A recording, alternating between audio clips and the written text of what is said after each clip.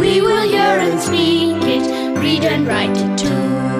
Read and write it too. We learn English. आम्ही इंग्रजी शिकतो. निर्मिती centre for learning resources Pune. Lesson 15. मित्रमैत्रिणींनो, ह्या कार्यक्रमाचं एक खास वैशिष्ट्य आहे. ह्या कार्यक्रमात तुम्हाला फक्त ऐकायचंच नाहीये.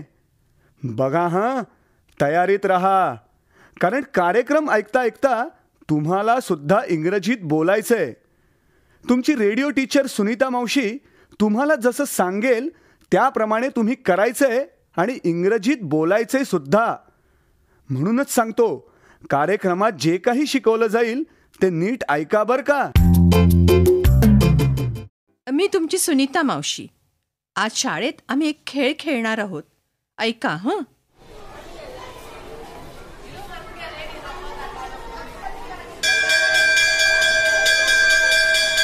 चला चला, सुनीताताई तुम्हाला एक इंग्रजीचा खेळ शिकवणार आहेत.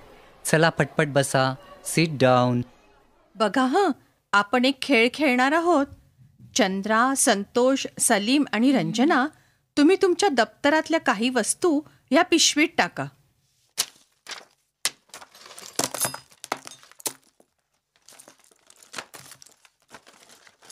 काय पडलं? Is this Chandra's pen? Yes, this is her pen. आता तुम्ही सर्व मुलांनी असं करायचं, 2 गट करायचे. डावीकडे हा हिरवा गट. हिरवा म्हणजे ग्रीन. मग ह्या गटाचं नाव ग्रीन टीम. आणि हा उजवीकडचा लाल गट, रेड टीम. आता बघा हं, ही पिशवी घ्यायची एकेका गटानं. आळीपाळीनी एकेका मुलानं किंवा मुलीनी पिशवीत हात घालायचा आणि जी वस्तू हाताला लागेल ती बाहेर काढायची. समजा पुस्तक बाहेर काढलं तर म्हणायचं पुस्तक, बुक. मग मी विचारीन, हुज बुक इज दिस? ते जर सलीमचं पुस्तक असलं तर ते मूल म्हणेल धिस इज सलीम्स बुक. जर तो बरोबर म्हणाला तर त्याच्या गटाला 1 पॉइंट. कळलं सर्वांना? हां, चला करा सुरू. आधी रेड टीम. पिशवी घ्या आणि गटातल्या पहिल्या मुलांनी त्यातून वस्तू काढायची. Footpatti. Ruler. Whose ruler is this? This is Chandra's ruler. Good. Red टीमला 1 पॉइंट. बरं, पुढे आता ग्रीन टीमला पिशवी द्या. Wahi. Notebook. Whose notebook is this? This is Salim's notebook. Right. Green टीमलाही 1 point. एक पॉइंट मिळाला. Code rubber. Rubber. Whose rubber is this? This is Santosh's rubber. बरोबर. रेड टीमला अजून 1 पॉइंट. चला पुन्हा ग्रीन टीम. टोक यंत्र. Sharpener. Whose sharpener is this? This is my sharpener. My sharpener. Ranjana, मध्येच बोलायचं नाही बरं का. तुझ्या गटाचे गुण कमी होतील अशाने. बरं, परत विचारते. Whose sharpener is this? This is Ranjana's sharpener. Good. असाच खेळ चालू ठेवा. मी जरा 6वीच्या वर्गात जाऊन येते हं. झाला का खेळ? नाही, ग्रीन टीमला 9 पॉइंट आणि रेड टीमला 8. अजून एकच वस्तू राहिली आहे. हां, चला रेड टीम घ्या पिशवी. हे चुकलात तर हरलात बरं का. Pencil. Whose pencil is this? Dilip is a pencil. चुकला. ग्रीन टीम जिंकली. 9 पॉइंट. जिंकलो. This is Dilip's pencil. असं म्हणायचं. काय रे असं करतो? आपण जिंकलो असतो बावळट. आम्ही जिंकलो.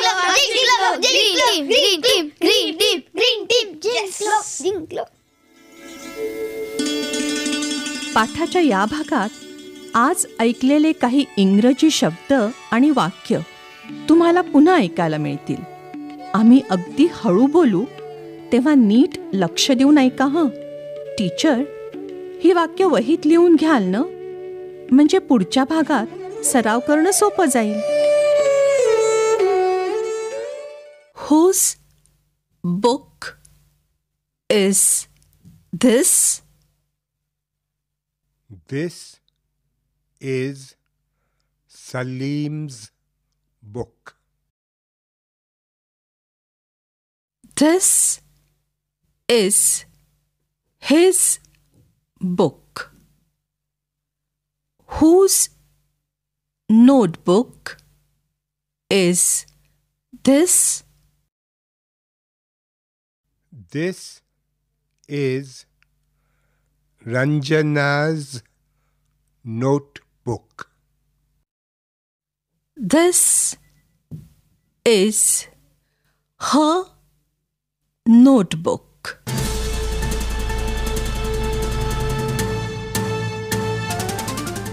रेडिओ ऐकणाऱ्या मित्रमैत्रिणींनो, आता तुमची पाळी. शाळेत किंवा घरी जिथे असाल तिथे माझ्या सूचनांप्रमाणे बोलायचं हं. लाजायचं नाही बरं का. असं बोलून बोलूनच तुमचं इंग्रजी सुधारणार आहे.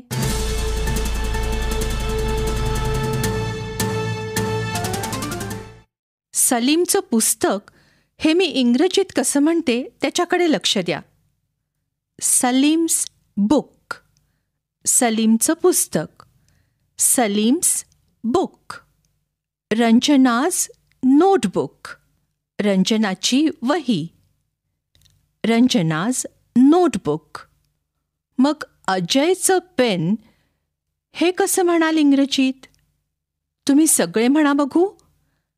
अजयचं पेन. अजय's पेन. गुड. आता हे कसं म्हणाल इंग्रजीत? संगीताची पेन्सिल. सगळेजण एकत्र म्हणा पाहू इंग्रजीत. संगीताची pencil. Sangeeta's pencil. Good. Sangeeta's pencil. बरं, जर संगीताचं नाव वापरायचं नसलं तर कसं म्हणूया आपण? मराठीत म्हणू तिची पेन्सिल. इंग्रजीत हर पेन्सिल, तिची पेन्सिल. हर पेन्सिल.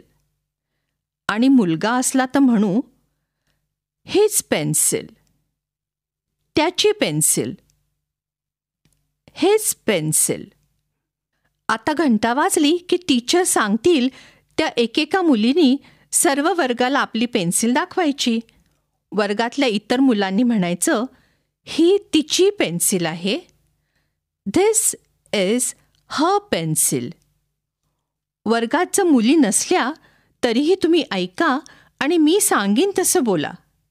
चला, घंटा वाजताच एका मुलीनी पेन्सिल घेऊन उभं राहायचंय. तयार? माझ्यानंतर तुम्ही सगळे म्हणा. This is her pencil.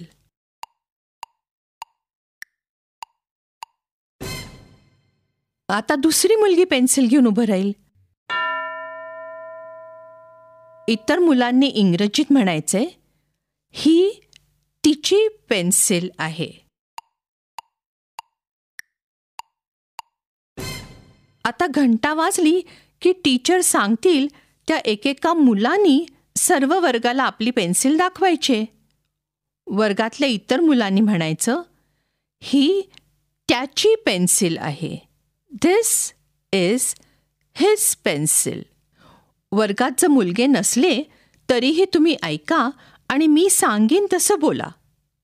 चला, घंटा वाजताच एका मुलानी पेन्सिल घेऊन उभं राहायचंय.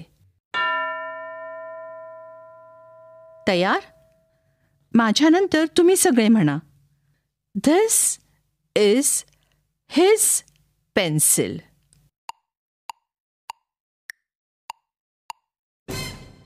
आता दुसरा मुलगा पेन्सिल घेऊन उभा राहील.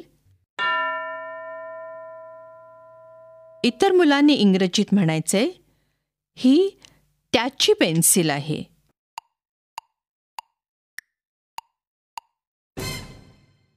आता दुसरं कोणतरी.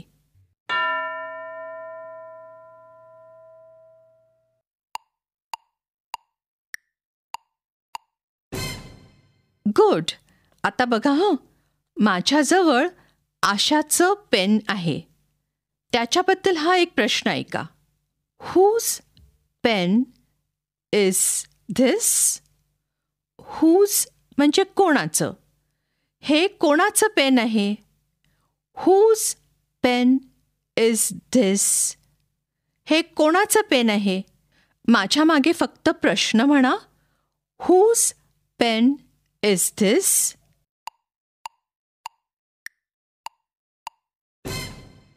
आता असं उत्तर द्यायचंय, धिस इज आशाज पेन.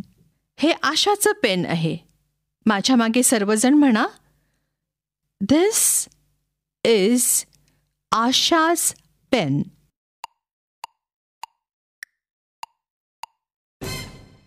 आशाचं नाव न वापरता उत्तर देता येईल तुम्हाला. This is her pen. हे तिचं पेन आहे. माझ्या मागे सर्वजण म्हणा, this is her pen.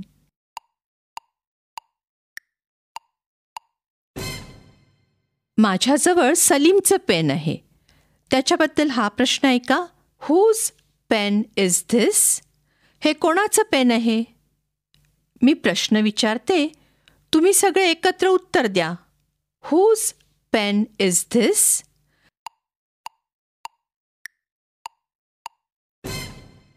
This is Salim's pen. उत्तर बरोबर दिलं का?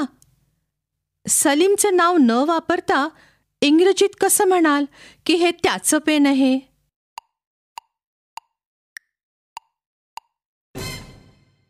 This is his pain. This is his pain. Good. पाठानंतर पुढची 15 मिनिटं टीचर आज शिकलेल्या इंग्रजी प्रश्नोत्तराचा सराव घेतीलच. आता एक नवीन गाणं ऐकायला आवडेल का तुम्हाला? पुढच्या एका पाठात ते तुम्हाला शिकवलं जाईलच. गाणं नीट ऐका आणि कशाबद्दल आहे ते ओळखा पाहू.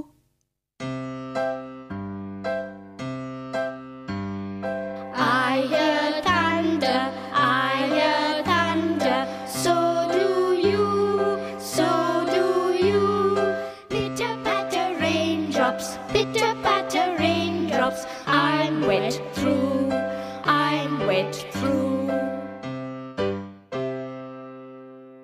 आता पाठानंतर पुढची 15 मिनिटं टीचर आपण मगाशी केला तसा सराव घेतील. हुज बुक इज धिस असे प्रश्न आणि धिस इज सलीम्स बुक किंवा धिस इज हिज बुक किंवा धिस इज रंजनाज बुक किंवा धिस इज हर बुक अशी उत्तरं यांचा सराव करा. आता आपण भेटूया पुढच्या पाठाच्या वेळी. नक्की ऐका हं.